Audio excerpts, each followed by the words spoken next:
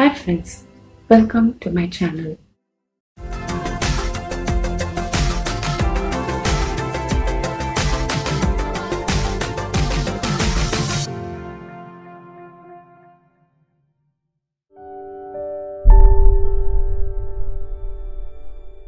Hey everyone, in today's video, I'm going to demonstrate how to do this two-ringed lace pattern using shuttle tatting. By watching this video, the new concept that you're going to learn is how to do reverse work in tatting. For this lace pattern, all you need is a single thread and a single shuttle. I'm going to use a silicone thread. Okay, I've already loaded this thread onto my shuttle. We will be following this pattern.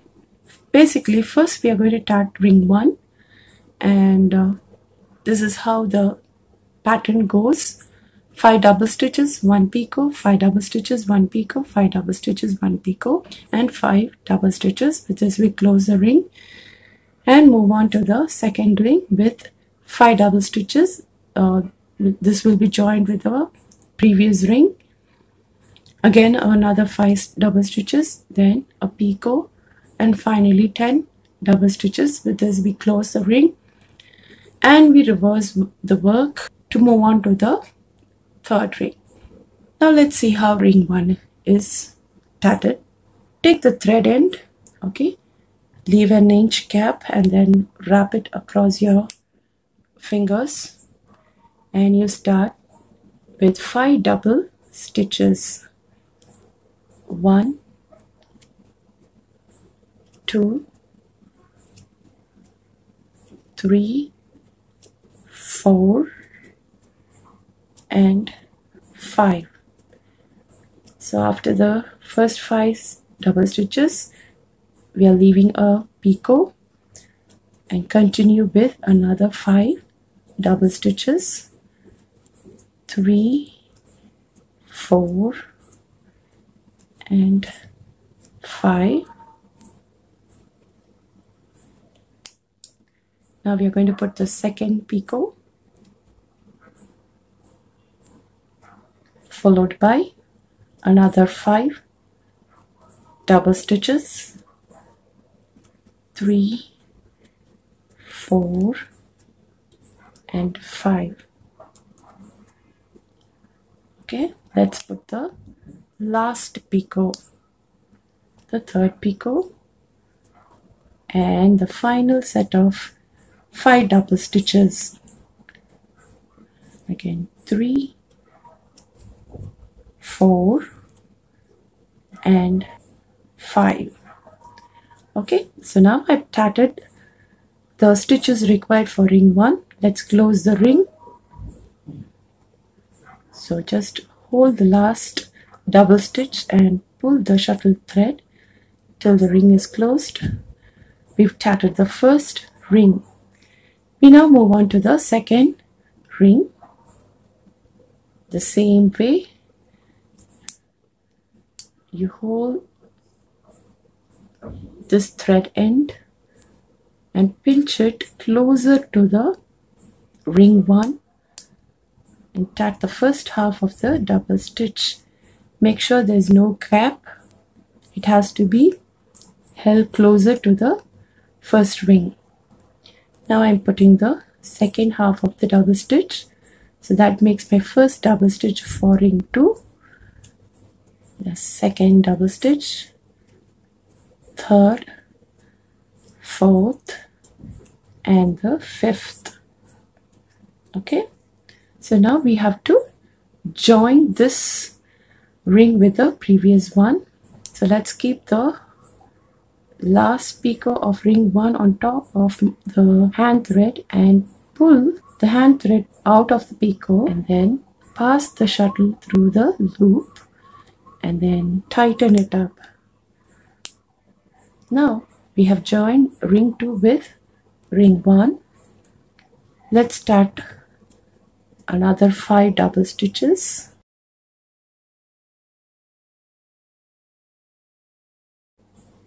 Okay, now we are going to put the next picot for ring 2. Okay, and let's start 10 double stitches. Okay, so I've started the stitches required for ring 2. Let's now close the ring.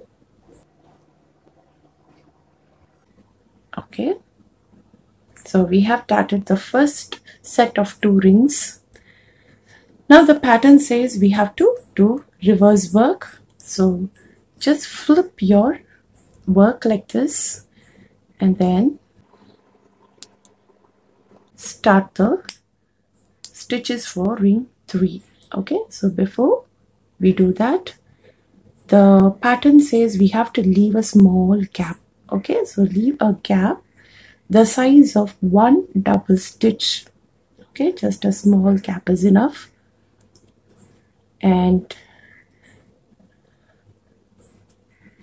we have to tat 5 double stitches. Okay, so this thread, let's hold it back so that it doesn't disturb us. So after tatting 5 double stitches, it's time for us to put a picot. So let's put 1 picot and continue with another 5 double stitches.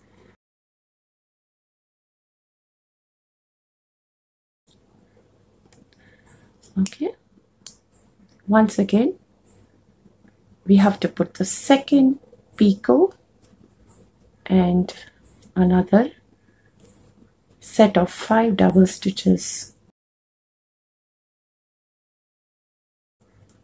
And now let's put the last picot and 5 double stitches.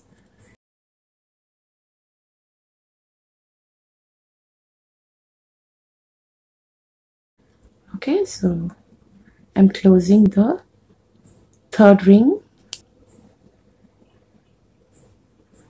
Okay, so with this, let's continue with the fourth ring. Okay, so let's put the first half of the double stitch as close to the previous ring. Okay, and then the second half of the double stitch. So there is no gap between ring 3 and ring 4. So let's continue with the stitches.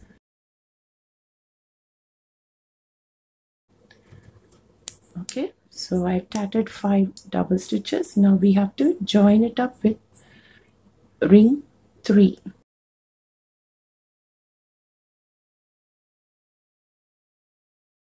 Okay, now we have joined the fourth ring with the third one. Let's continue with the double stitches. Now I've tatted the stitches required for ring 4. I'm going to close this ring by pulling the shuttle thread.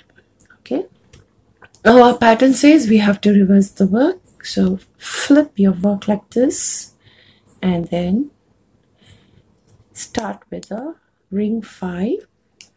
So before you start, leave a small gap, okay, the size of 1 stitch, 1 double stitch, and you continue with the stitches for ring 5.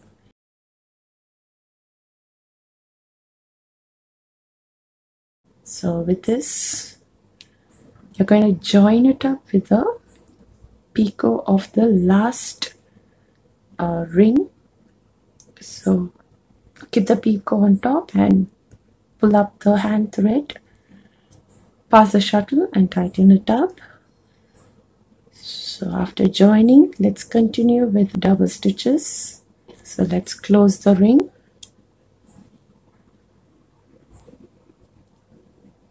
Okay, now I'm going to put the stitches for ring 6.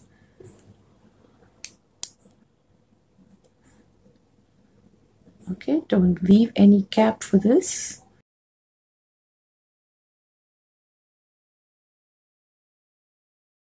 So now let's join ring 6 with ring 5.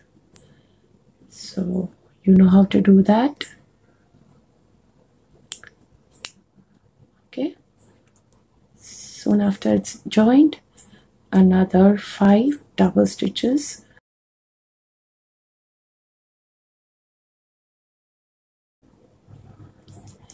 Next, the last picot and 10 double stitches. Now I've tatted the stitches required for ring 6. I'm gonna close it up. Okay, so after closing, we have to reverse the work and keep tatting ring 7, ring 8, how many ever rings you want, you can just keep on tatting. So this is how you'll be tatting this 2-ringed lace pattern by just doing the reverse work. Hope you learned something new from this video. Keep practicing until we meet in the next video with another pattern. Thanks for watching. Happy tatting.